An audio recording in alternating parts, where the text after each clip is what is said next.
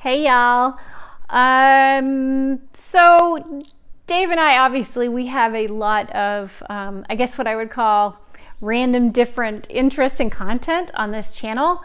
And recently I've been going through some stuff that I thought I should share with everybody to see if maybe we can start a conversation, and if some of the things that I have been dealing with can help someone else, and maybe also I can get some thoughts from all of you.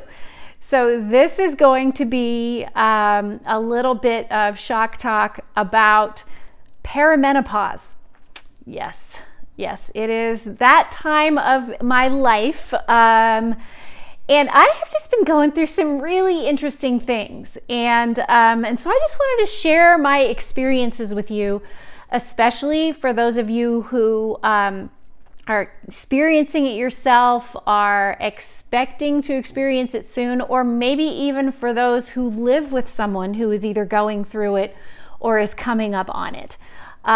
It has been an interesting experience, in part because some of the things that I have gone through have been so completely expected and normal. Everybody talks about hot flashes with perimenopause, right? You know, I have definitely experienced some of those, but I've also experienced a couple of things that are kind of on the more rare side of perimenopause. But then also in the course of researching that, I found out that there are like 40 different symptoms of things that can commonly happen during menopause, if you can believe that. It's crazy. So I just want to start the conversation about perimenopause and about things that I've been going through. What kind of generated me to get to this point was the newest thing that I'm going through. I'm kind of going to walk you backwards over the course of some videos of my experience. So believe it or not, right now, I am experiencing something called burning mouth syndrome. It is actually a thing. And it's BMS for short. And it doesn't just involve like a feeling of burning or tingling in the mouth, but also sometimes on your tongue or on your lips. And it can be really painful. If you've ever gotten a sunburn on your lips, think of it like that, only it doesn't heal, doesn't get better. So I've been experiencing what I think is burning mouth syndrome on my lips for a couple of weeks now. Now, I just want to make sure this whole conversation, everything I'm doing here, guys, I am not a medical professional. I am not giving any medical advice. I am literally sharing my wacky experience with perimenopause in the hopes that it helps someone else and that we can all kind of support each other if we're going through this. But basically, it feels like I got a really bad sunburn on my lips, but mostly on the inner edge of my lips, and it hurts. And at first I thought it was a side effect of a medication. And then I was like, well, no, that medication's totally out of my system. So what's going on?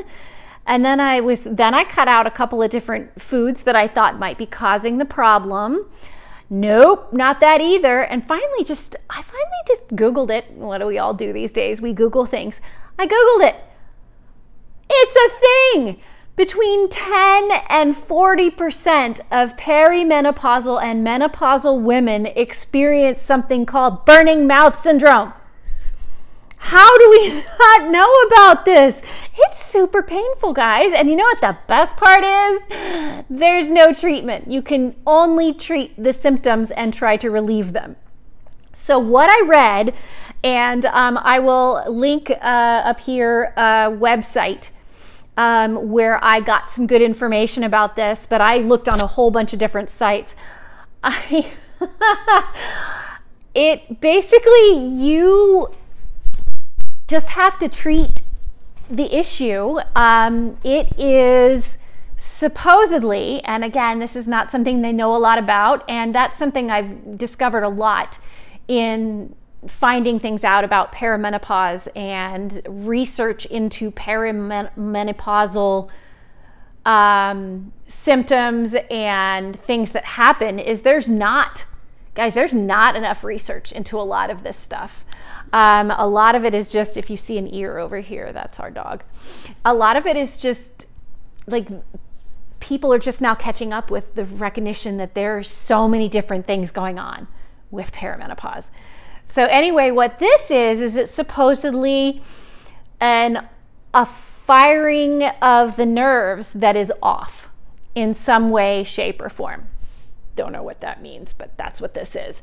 And it's interesting because I was complaining about it for a few days, and then finally I thought it was getting a little better, and then I woke up today and it was all right, and then over the course of the day it got worse, which, by the way, is a common way for you to recognize that you have this issue. It gets worse over the course of the day. And so my husband came over, Dave came over and looked at my lips, and he's like, oh my God, I can see it. Because you can actually kind of see it here. If you know me, you know that my lips are not normally this shade. Normally, you know, this looks like I've got a little bit of color, like I took a little, nothing. I have nothing on my lips right now, and normally mine are kind of, not pale, but like paler than this.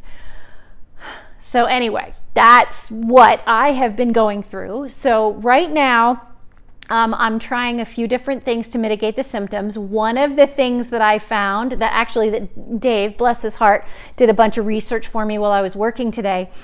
And one of the things that he discovered is that vitamin B12 is a potential treatment. And not like a treatment, but just a treatment to alleviate the symptoms. So he picked up some for me at the pharmacy this evening, and I took a vitamin B12. Now, I already get vitamin B in my multivitamins, so this is an additional supplement. No idea if it's going to work. I will keep you guys in the loop. We've tried using a little natural aloe on my lips, but because it's kind of a nerve and inside problem, it doesn't seem to be helping very much. Neither is all of my lip balm that normally keeps my lips even from getting chapped in the worst wintertime cold and, like, you know, dry heat and stuff. It's just because it's like I'm being burned from the inside out. Isn't that great? Doesn't that sound like so much fun? It's not, it sucks. But I digress. So I'm trying the B12 and then something else that works for me in terms of managing the pain a little bit is a natural supplement called Kratom. We have some of that in the house just for various aches and pains, and this kind of thing, because it's a nerve pain, is actually one of the things that Kratom is like a little better for. It doesn't totally take the pain away, it just kind of takes the edge off, which is good enough for me to be able to focus and get back to work without being like, wow. But I mean, literally, there was a point earlier today where my lips hurt so badly that we had some cherries in the fridge, and I just went and held cherries up to my lips because the cold of the cherries just felt so much better. But I didn't want to totally pull out the whole ice cube thing. But there are some popsicles in my future for sure. You can definitely imagine that there are some popsicles in my future because this sucks, and something cold does help alleviate at least short-term pain because it just numbs your lips. It's not a long-term solution again.